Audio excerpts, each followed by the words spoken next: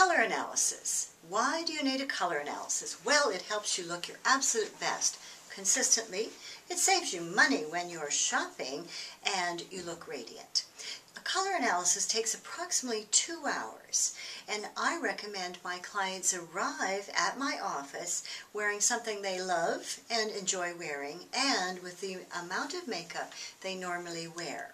Then I do the introduction to them, and I would say some of the following. The color analysis started in 1942, and it's a concept that's based on a decision that you make as a consultant on the skin tone, the hair color, the color of the freckles, the color of the tooth enamel, and even the eye patterns. So you're looking at that person, and you really must take their cosmetics off prior to the consultation analysis part in order to see what their natural skin tone is. Most clients are probably wearing makeup. About 70 or more % of the makeup choices they make are not their best color choices. And if a client has colored their hair and it's not a color that's their best choice, that of course is then going to change their analysis, and that's not what you want to happen. So what you ask the client, is this your natural hair coloring? Rather than saying, do you color your hair? And that will give you an advantage. When you're new at this, I do recommend that you might cover the client's hair with a cloth so that the color of the hair isn't bouncing into the face. As a new consultant, I also recommend that when you're standing behind her to analyze her colors, that you wear something in a neutral color rather than having the colors that you're wearing again bounce in and change the subtlety. In your studio, I recommend that you paint it white, decorator white. A little boring, however, even the background colors of the wall will change people's color of skin, so you want to use white. It is mandatory to use the proper light bulbs in your studio. Ideally, daylight is lovely, but many of your clients are going to come to you in the evenings, so you will want full spectrum lighting. The light bulbs may also be called daylight. They may also be called halogen, which means full spectrum. And that is one of the things that you will find when you have the proper lighting. You can actually see the person's skin tone properly. Some people will have dark circles under their eyes. You want to look and see if it's a purple circle, a muddy brown circle, a gray circle, or even in the burgundy range. And all of these are clues. The person's skin tone counts, and of course the color of their freckles, whether they are a golden brown or an ash or taupe. People's tooth enamel will be yellow-based or a blue-based. Now, you don't really see blue in the teeth, but you will want to see warm or cool. As a consultant, you learn to see differently. And of course, most consultants are visual learners, which is practically essential to be good at our jobs. So after their makeup is off, you've done the introduction, and they're sitting in front of the mirror with proper full spectrum lighting, you're going to analyze with a series of testers, which I have here. Excuse me. And every consultant gets the testers as well as all the draping fabrics. So we start by testing with peach or pink. The person is either warm with peach or cool with pink. And your goal is not to look at the colors, but to look at their face. When the colors are not correct for the person, they will have the changes in their facial look. Their eyes might sink back, their nose might appear longer, the dark circles will appear more visually noticeable, and maybe even the Marriott lines of the face here. So the facial features seem to separate. When the colors are absolutely fabulous, that smooths out even without makeup. So you start with your testers, you're holding them up here like this with the client.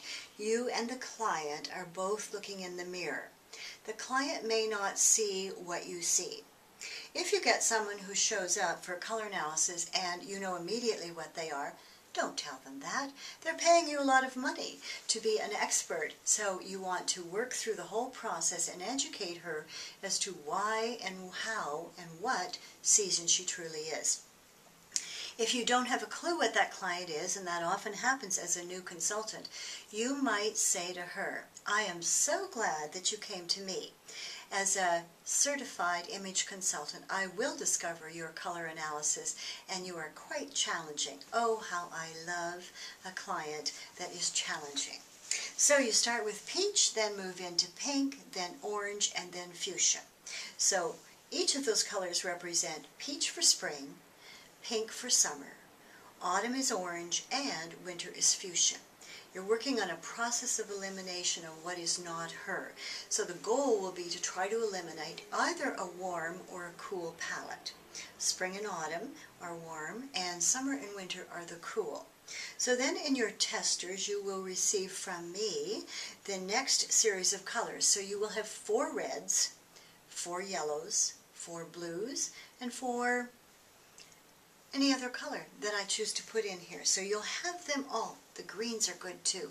So if you have 4 reds, the spring red is going to be like cherries. The summer red is going to be a raspberry. The autumn red is going to be tomato red, and the winter red is going to be Christmas red. Our yellows are going to be bright like daffodils in the springtime for our springs. Our summer yellow is pastel yellow with no gold in it.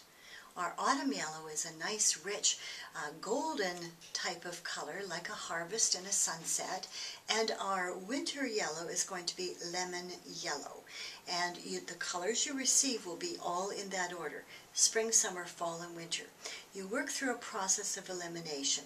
By the time you finish your testers, you will know the person is either not warm or not cool. Then the next test is going to be, you're going to test foundation on their cheek. And all foundation colors have a warm or a cool base. And when you put them on their skin, you will see the yellow or the pink within the foundation. So that's another good test. And then by that point, you'll know for sure warm or cool. You can do a little more testing, especially when you're new, but within that amount of time as an experienced consultant, you will know for sure. Then you're going to apply their makeup in the colors that are ideally suited to them. So yes, I carry a personal line of my own cosmetics to apply to the clients because it's an added sale. You may wish to do that yourself, but you may also start without that, depending on what your investment is as you set up your studio. And then when you know the client's colors and the makeup is done, then you're going to drape them with the draping bibs from that season, and you're going to put them up one color at a time. The fabrics are cotton broadcloth, not that exciting. However, I usually add silk scarves to it, and I create a magical verbal presentation for them about what their wardrobe would look like. So it could be the soft pastels of summer, and this nice light blue, or denim looks great on you, light to dark, and all of the different things, so they actually can see a wardrobe happening. At the end of the consultation, then you go to another area within your studio and you show them some poster boards with the colors as well as the garments that a spring, summer, fall, or winter would wear. Then you take a look at their makeup and show them why their colors are correct or not correct. Most of the clients will have makeup that is not the correct color for them, and that's a perfect opportunity to then showcase your colors and show them what's best. The least expensive and most dramatic immediate change is to change person's cosmetics and their hair color. Gloria Starr, the International Image Consultant of Choice.